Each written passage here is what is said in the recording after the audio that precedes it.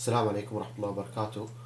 محاضرة اليوم راح نتكلم فيها عن الام كوميرس، بس قبل ما ندش بهالموضوع خليني اقول لكم قصة او اعطيكم مثال. شنو الشركة اللي انا لما اشتري بضايعها اونلاين بدال ما تخليني ادفع من خلال الموقع تبعثني حق موقع الكينت، اقدم الدفعات او خلينا نقول ادفع من خلال الكينت وبعدين ارد على موقع اللي بشتري منه. اعطيكم مثال، انا اذا رحت سينسكيب ما راح ادفع من خلال السينسكيب ويب سايت او الموبايل ابلكيشن، بالاحرى راح يبعثوني حق الان بي كي جيت واي عشان ادفع حق الكين من خلال الكينت بعد ما اختار البنك واحط الرقم السري واحط رقم البطاقه والاكسبيريشن ديت، ولما اخلص من عمليه الدفع راح تردني مره ثانيه على السينسكيب واحجز التذاكر. طلبات تخليني اسوي نفس الشيء، شركات الاتصال مثل فيفا اوريدو وزين هم قاعد يخلوني اسوي نفس الطريقه. فالشركات اللي قاعد تسوي هالشغله قلنا اساميها. ليش برايكم قاعد يخلونا نسوي كذي؟ الهدف منه اني اكسب ثقه اليوزر، لان بدال ما اخلي او اخزن معلومات اليوزر المشتري على موقع السينسكيب زين الوطنيه اوريدو فيفا ايا كان، المعلومات اوريدي مخزنه مع الشركات مالت الكينت او البنوك، فلذلك ما اطلب منهم ان يقدمون لي الدفع من خلال موقعي، انما ابعثهم على موقع اخر الجيت واي، ومن خلاله بعد عمليه الدفع البنك او الكينت راح يبعثني مره ثانيه على موقعي. فالهدف منه اني انا اقدر ابني ثقه اليوزر او المشتري. عاده انا استخدم هذه القنوات او عمليات الدفع هذه من خلال الموبايل ديفايسز مثل السمارت فون الايباد ايا كان، which is basically the topic for our lecture today. It's about mobile computing and commerce and pervasive computing. فخلنا نعرف احنا شنو يعني ام كوميرس or ام business or mobile commerce. التعريف يقول ان any business activity conducted over a wireless telecommunication network or from a mobile devices.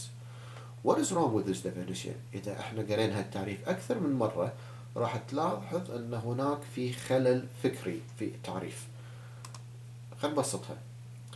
If I am using my mobile device at Starbucks and I purchase something, would that be considered m-commerce? Would that be mobile commerce?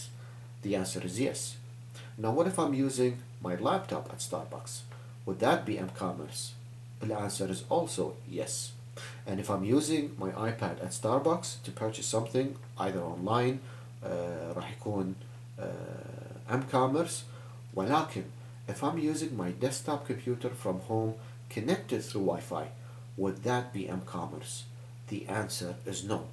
فراح تلاحظون ان الموبايل ديفايس استخدمته كان ام كوميرس، اللابتوب استخدمته كان ام كوميرس، الايباد استخدمته كان ام كوميرس، بس لما استخدمت الديسكتوب يوزنج الواي فاي ما اعتبرته ام كوميرس. فشنو يحدد لي او يعرف لي الام كوميرس؟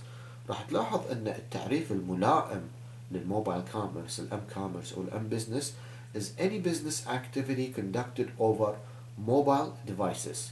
In other words, الام كوميرس يساوي الاي كوميرس using mobile devices.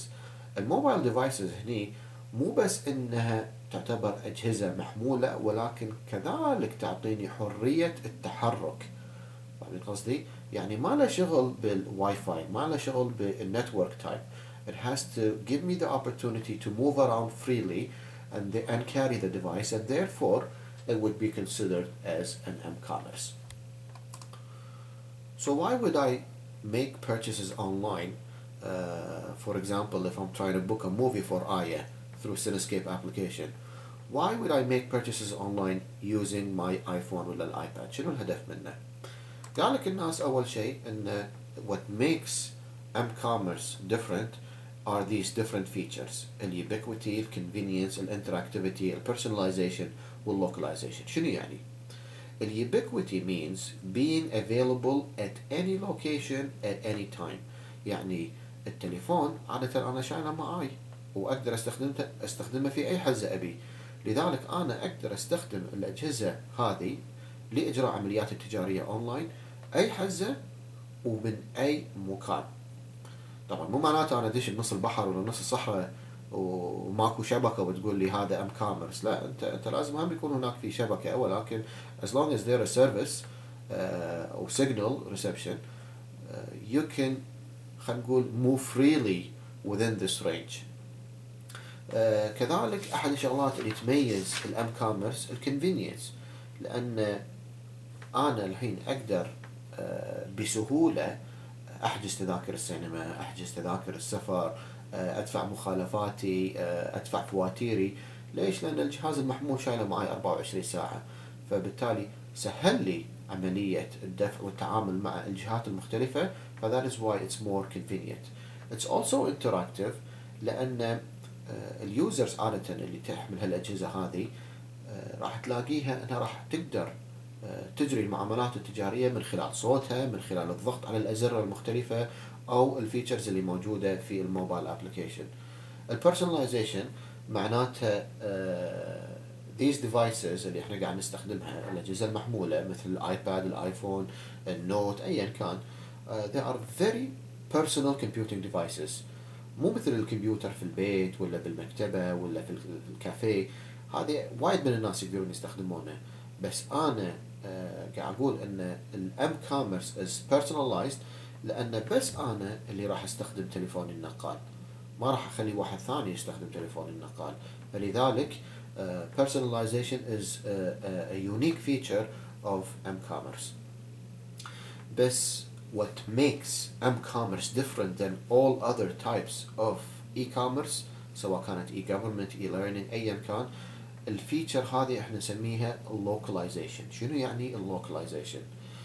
Localization means that I know where a user is physically located at any particular moment when I'm offering my services. يعني لأن أنا أقدر أحدد بالضبط أنت وين موقعك في أي لحظة، وأقدم لك الخدمات بناء على الموقع مالك. على سبيل المثال، إذا أنا في الشارع وسيارتي وقفت علي لأن خلص بنزيني، أقدر من خلال التليفون أقول أي هي أقرب محطة بنزين لي، ولأن التليفون مالي مجهز بالجي بي اس راح يعطيني الخريطة اللي حوالي وراح يحدد لي بالضبط أي هي أقرب محطة بنزين اللي عشان أروح أتزود بالوقود.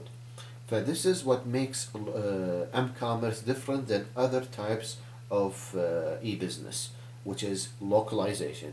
بس واحد يقول زين احنا ندري ان هذه الشغلات مفيدة لنا احنا كيوزرز، بس الشركات ليش تستخدم الام كوميرس؟ قال لك والله يبا ان الحين اصلا تغيرت الثقافة. اولا لان قبل كنا نشيل لابتوبس معنا، نستخدم الديسكتوب كمبيوترز.